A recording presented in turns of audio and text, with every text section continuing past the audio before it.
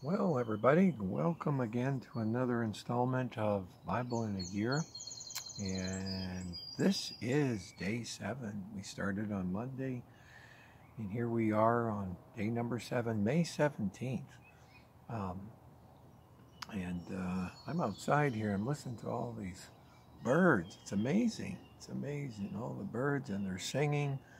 They're singing to each other. Amen. And this today's readings from Genesis 22, 23, and 24.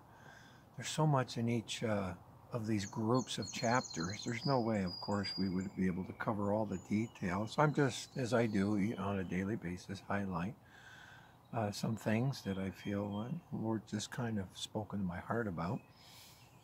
And chapter 22, of course, is the first chapter, and it talks about, of course, the offering of Isaac. And when you think about what took place and how long and it took for them to have Isaac, and of course some of the challenges that came as a result of Abraham going into Sarah's handmaid Hagar, and all those challenges. Finally, God's getting Abraham to a point where he is proving or testing. When you read the first verse, the Bible says, "And it came to pass after those things that God did tempt Abraham and said unto him, Behold, Abraham, and he said, Behold, here am I." And verse 2, "And he said, Take now thy son, thine only son, whom thou lovest, and get thee into the land of Moriah, and offer him there for a burnt offering upon one of the mountains, which I will tell thee of." So now he's going to test his love. You know, when we read the New Testament, Matthew 10, verse 37, I quote this a lot because I see that there's a lot of challenges with families and people who are Christian who maybe allow their family to, how can I say it, test them on their love for God. You know, the Lord's not saying we shouldn't love our family members, but at the same time, our love for God should be so much greater than our love for our own flesh and blood. And he says, Jesus said, Jesus, "And he that loveth father and mother more than me is not worthy of me. And he that loveth son or daughter more than me is not worthy of me." So God's going to test our love, test our faithfulness to him. And yes, you ought to love your children and your parents and all those earthly relationships, but not as much as you love God if you're a Christian today. So God tests Abraham. You know, this is the promised son. Now he's asking him to sacrifice. Of course, God didn't approve of human sacrifice, but God is testing. In the first verse, it says that God did tempt. And some people struggle with that because they don't understand that. You need to study the Word of God. In Hebrews chapter 11, the Bible explains that. That's why you got to compare Scripture with Scripture. As the prophet Isaiah said, line upon line, precept upon precept. And in verse 17 of Hebrews 11, "By faith Abraham, when he was tried." So God clearly states, he defines for us what he means by tempt in that passage. So we got to study the Scriptures, study to show ourselves approved unto God, a workman that needeth not to be ashamed, rightly dividing the word of truth. He says he offered up Isaac. So God tested him. God was testing him. "And he that had received the promises offered up his only begotten son."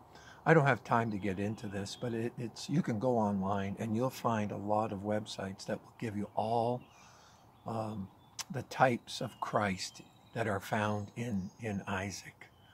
It's just amazing, especially when we think about the location of this in Mount Moriah in verse 2, and even at the end of this in verse 14, the Bible says, "And Abraham called the name of that place Jehovah Jireh, as it is said unto thee, in the mount of the Lord it shall be seen."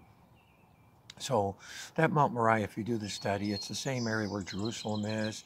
You know, that's where David ended up behind the threshing floor. And of course, after God had judged him and the nation for his numbering, and God worked through all of this. It was just an amazing thing. Interesting also in verse 8, and I believe it's very unique in the King James Bible. You don't find this in other Bibles. The Bible says, "And Abraham said, My son," again, Isaac's asking, hey, Dad, you know, we got the wood, we got the fire, where's the lamb? And verse 8, and Abraham said, my son, God will provide himself a lamb. And God did provide himself. God became flesh 2,000 years ago and was born in Bethlehem's manger. God inhabited that body that was prepared for him.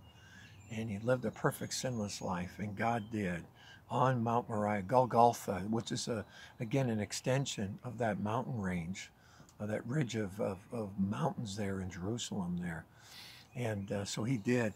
Interesting, of course, he says in the verse 5, as you've studied and read this today, you'll see Abraham said unto the young men, abide ye here while with the ass, and I and the lad will go yonder and worship. And notice, he says, and come again to you. So he says, we will come, I and the lad. We're going to go, we're going to worship, and we're going to come back. Wait a minute, did not he say he was going to obey God, and God says to sacrifice your son? Well, again, Hebrews 11 is kind of a key. A lot of the New Testament is the key to unlocks the Old and so forth. And he says in Hebrews 11, verse 18, and of whom it was said that in Isaac shall thy seed be called. Now watch this, verse 19 of Hebrews 11. Counting that God was able to raise him up, even from the dead, from whence also he received him in a figure. You know what Abraham believed? I'm going to trust God. I'm going to obey God. I love my son. He's my only begotten son, even as Jesus. For God so loved the world that he gave his only begotten son, that whosoever believed in him should not perish but have everlasting life. He even believed that if God did allow him to go through all of this, that God would even raise Isaac up from the dead. Wow, wow, what a picture, what a picture. Jesus Christ died, was buried, and rose again the third day. Amen. Listen, there's so much more in these passages, and I hope these things have been a blessing. It's been a blessing to me. It's a blessing to me to know that even families are doing this together, going through the Bible together. And again, it is 3 or 4 chapters a day. We'd love to have you join with us on this journey in Bible in a Year. And please just take your time and ask God to speak to your heart and to help you through this journey. And that God would touch your heart, and that you would, God just would give you something fresh and new each and every day. Amen. And so anyway, well, listen, God bless you on this Sunday. Looking forward to our services throughout this day, of course, online. And we will meet with you again. Amen.